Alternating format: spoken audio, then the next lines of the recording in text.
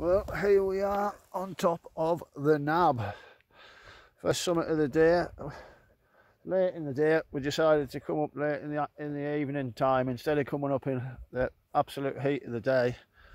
We've come from over there, tents over there by Hayeswater Reservoir. That's the top of Ramskill. Looking round, Ullswater there.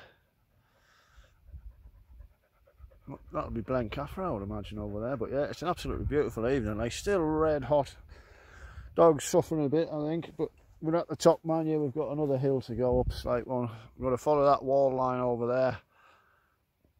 So we've got a fair bit of uphill still to do, but it's starting to cool down a bit now, so it shouldn't be too bad for the dog. But he is knackered, like. We might have to take this in stages, eh, Ben? But yeah, it's one of the weirdest small little summits I've ever come across, really. The Nab. In fact, yeah, I may as well get a bit of a selfie, look. Yeah, the Nab summit, another one of the Wainwrights ticked off. Then lie down and have a rest, mate. We've still got a couple of miles to go before we get back to tent, lad. I think we'll chill out here for half an hour. How does that sound?